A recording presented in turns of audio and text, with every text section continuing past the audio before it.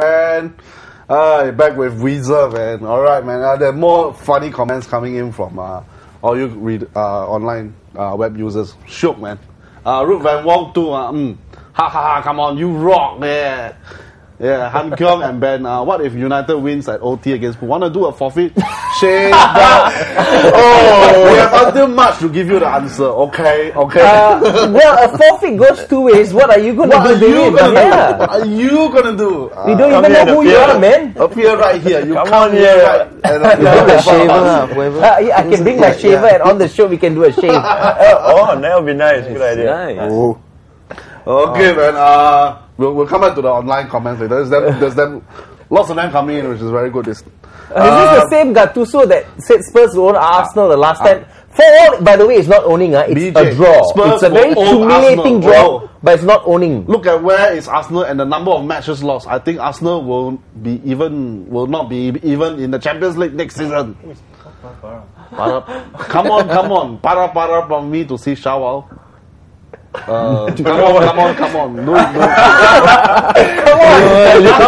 now know why you call come on. Come on, man. All right. Let's come on to more EPL matches. You know how City when the start of the season they score upset one after another, and then upsets. One of them include our dear Ben's team. That was a nasty one. 1-0. They led 1-0 before losing 2-1 at Emirates Stadium. So now they are seeking for revenge at a house, KC Stadium, and although it was a 3-1 win, as you can see, Hull City actually drew level 1-1 before succumbing to two late goals from Samir Nasri and Nicholas Bentler. Two off the post. Yes, off the post here and there, right but the end, yeah. Goal is a goal. Goals are goals. But there's one offside, right? Well, yes, he was offside. Yeah. But come on! We had enough of them going against us. Yeah. So it's been 8 games unbeaten, right? 8 games unbeaten for Arsenal. 8 games unbeaten, 3 wins on the trot. 3 wins on the trot. I think what I don't know whether Dylan you agree. I think what I liked about this game was we have options coming off the bench now. Vela off the bench, Bednar off the bench. We've got the other 2 young ones, Ramsey and Wilshere. Yeah. Only problem is the guys who actually start. Adebayo, I think if they offer, if Milan get 100 million for Kaka, please send 50 million for Adebayo and you can have him. Abu Dhabi is still a waste of space, and Eboué is hot and cold. But the good news is, it seems Eduardo is back. Scored a hat-trick against the first team for the reserves in a training game. Rosicky, we will forget about him for now. And Ashravin? And they say they're getting Ashravin, but I think Ashravin coming may actually upset the play, because I don't know whether he will settle in straight away. I hope he doesn't come in and it's a crucial period as well. I mean, the last thing you want is for the team to be further unsettled. As long as he comes in and he knows that he's not going to be a starter, he's got to work his way in the team. I think it's a good thing. You know, I'm glad with the way Bentner has come in at very, very crucial moments this season as well. I hate it when Bentner starts. I think he's coming in safe. Fantastic. Yeah, I think for the rest of the season he should be a super sub. Yeah, and I think the one player if you're getting is Robin van Persie. 3 goals, 3 assists. He scores, and then now when he doesn't score, he assists. And the way he worked, really, Nasri's goal, he put it on a plate for him. The cross, and by the way, Adebayo was lucky. If you look at the replay, he didn't know what he was doing. I don't care which Arsenal fan says it was a good header. It wasn't. It came off the side of his head. It was a good goal, but it was lucky. But Nasri's goal was fantastic. Bednar's goal was fantastic. And so who do you think is more important, Samir Nasri, who has been scoring important goals as against Manchester United? Yeah, exactly. Or maybe Robin van Persie or... Both are important. Both need to start. And I think in the absence of Fabregas, and I think him being out is a good thing because he gets the break that he needs and he comes back at the right time. Nasri must play a central role because he's wasted out on the wings. He really does well in a central role. But okay, not too bad. I mean, Samir Nasri contributing well. Do you think these gritty wins it's been a few gritty wins for Arsenal for a change, with Samir Nasri scoring some good goals. Do you think it is a good sign for perhaps just keep in touch with the leading pack. I think so. I think it boosts the confidence of the players and all that. We're in a very, very difficult position now. I mean, a lot of the very, very important players have been dropping like flies week in, week out. I mean, first Walcott, Dan Fabregas. Those were two very, very big blows. Hopefully, these wins are very, very necessary. And I think this win was important because, I mean, like 5 minutes before the end, United were drawing 0-0, Chelsea were 1-0 down. It looked like it was going to be a good. Villa were also before the 80th minute going. 1-1, I think. And even if all the results had gone Arsenal's way, I think Arsenal needed to win this to get that Hull defeat out of their system. All the more when the results then turned in the last 10 to 5 minutes. That was a good performance. It's really something that I think the boys should be proud of themselves. Yeah, definitely. And I mean, like I said, I'm not bothered what happens this season. I don't even care if they don't make the Champions League. People say it's 40 million down the drain. You say that. Now you say that. I will say this even if it happens, but I honestly don't think it's going to happen. Let's have a replay in the next episode. No worries. What you say? Because even if they get the 40 million, it's not as if Wenger's going to spend it. So what's the point? I mean, okay. But more importantly, if they don't, Let's go talk the UEFA Cup, man. Come on, let's go bring that one back. Let's win some silverware, man. Who cares? Yeah, now Man City and 40 million they use for redecorating the Emirates Stadium. I don't know, but anyway, Goes back to the fans. I honestly don't think they're going to be out of the top four because they've had their worst behind them and they're still there. Yeah. Yep. And if they continue doing as they're doing, I can't see the rest of not dropping points. So for me, it's been a successful season, whatever, because I still go back to the point. Start of the season, all these players left, everyone's saying, oh, Arsenal won't even be in the top four. Spurs will replace them. Where are Spurs? Sorry. Which brings me to Spurs. 1 week they're at the bottom of the league.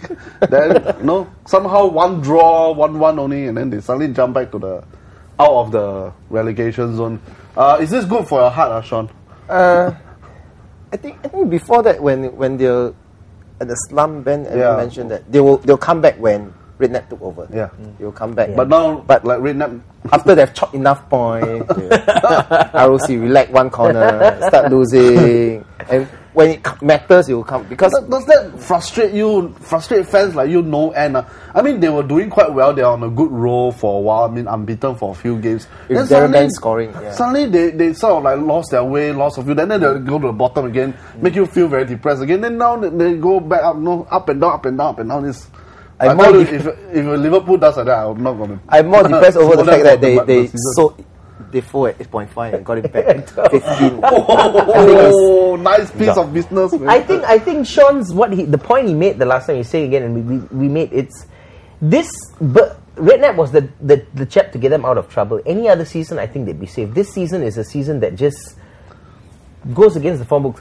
A lot of Arsenal fans, despite being Hull, I read a lot of the comments. They said they want Hull to stay up. They want Hull to do well. They want Hull to be around next season because Hull play football the way it should be played. And I agree. I think Phil Brown's amazing.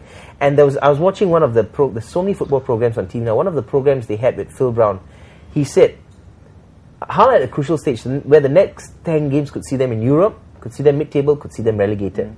That's how close that bottom is. 1 point that Spurs got, they go from bottom to 5 places up. Which is also why I think, to be fair to Spurs, it isn't actually them in so-called crisis, but it's just how the Premier League is shaping up at the moment. It's 2 games, you lose 1, draw 1, you find yourself in relegation probably. And probably you win 2, you find yourself chasing Europe. But that means the millions that they spend pre-season are pretty pointless, right? They got Luka Modric, they got Pavlyuchenko, they got so many different players to come in to form the squad.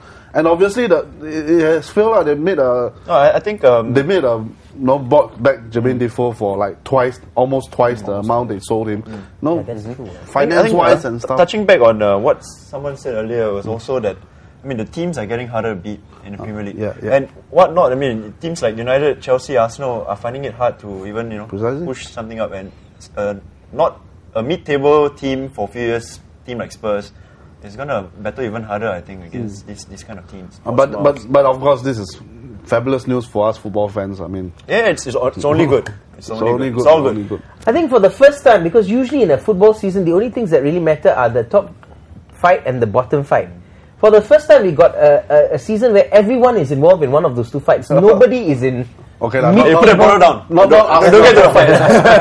No, that's true. You have 5 teams that are still challenging for it. We have conveniently left out Villa. Though if I were Martin O'Neill, I'd say, look, okay, you've been lucky with the. Keep leaving us out. Yeah, forget about us.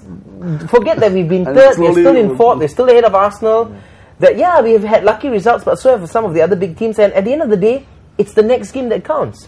5 teams are in with a shout, with only 6 points separating them. And you look below that, everyone below that could be relegated. You know what I mean? Except maybe Everton. They're only ones in that neither here nor there, unless today something happens.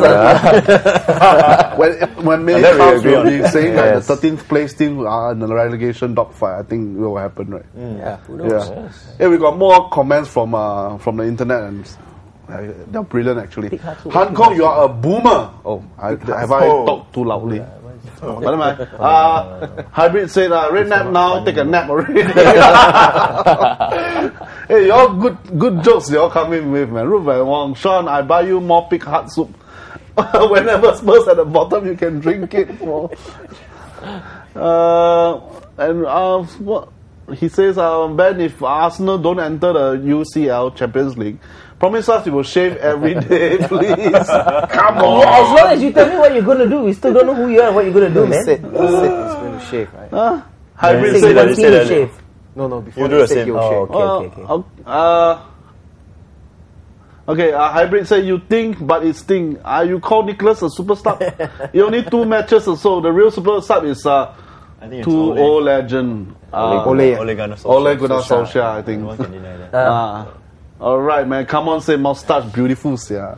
Ben, you got a friend. So come on, Jesse says, I still remember the start of the beginning season. Hankyo, you were laughing at United. Yeah. Remember that? Exactly. Yeah, you guys remember. Thanks, Jesse. And see where we'll be at the end of the season. Hey, I laugh.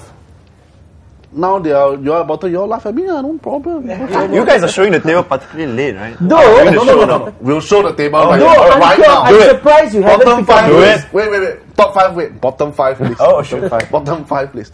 As you can see, Spurs. Hey, Spurs, come on. Last week, they are at the top. They are at the bottom, 20th place. Now they just jumped straight up to 16th place. Blackburn also found themselves out of the relegation trouble with a 3-0 win over Newcastle. Meanwhile, West Brom, they thought they win 3-0 over Middlesbrough, they jump over. Sadly, they now fall back to the bottom again. Stoke City, well, very, very unlucky against Chelsea. Middlesbrough are going down, man. Let's look at... and you see all of them on 21, that's favorite, the amazing thing. All on 21. Yep. Let's look at Shawal's favorite graphic. Drum roll, please. Drum roll. Top 5. Yes. For the feels first good time this season. Sorry? Manchester United top of the league, man. And the last 14 time wins, this 5 wins, 5 draws, 2 losses. Liverpool 1 point behind. Chelsea a further point behind. Aston Villa a further point behind. While Arsenal are still 3 points behind Aston Villa, although it's still very close. I think it's anybody's game. Oh, yes. Oh, no bias there. No bias. Now you wonder why the cameraman is so, because he's also a Man U fan. So we got so many Man U fans around. They'll be great to talk about the subsequent transfer talk that we're going to talk about after this break. I need to ask you something as a Liverpool fan. Now, I'm surprised you didn't pick up this. Everyone was wondering why Benitez kept both Torres and Robbie Keane on the bench against Stoke. They never made an appearance. They're almost 50 million worth of he's saving up for Everton. No, but I don't know. I have a theory. I mean, I'm not a Liverpool fan. I'm wondering why no Liverpool fan has picked up this. Now, United did their bit, came back, and I said this: the rest in Japan will do them good as long as they come in the matches, and they've won their matches. The only thing they haven't had to deal with is pressure being the top and everyone going for them. I'm sorry. We've been doing that for I think 2 decades. This season, I'm talking about this season. This season is a build-up. If you want to bring history in about the decade, and one invincible season, that's history. The past history is the same thing. Ghana Scotia is also history, but history counts. You see, that's the thing. Wait. The past few History seasons, counts. you have been facing Chelsea and Arsenal. Now you're facing a different kind of enemy. No, but my point is, do you think Benitez deliberately wanted United to see how they do? If United go ahead, see how they manage at the top, because it's still in Liverpool's hand, and see how they cope. Because how do you explain leaving out Torres? There's always a plan. There is always a plan. Keane. Yeah, that's why. Because I'm confused. For me, that's the only thing that makes sense. Well, but I think our renting manager knows better. But we'll go for a break. We'll come back with more transfer talk. Man.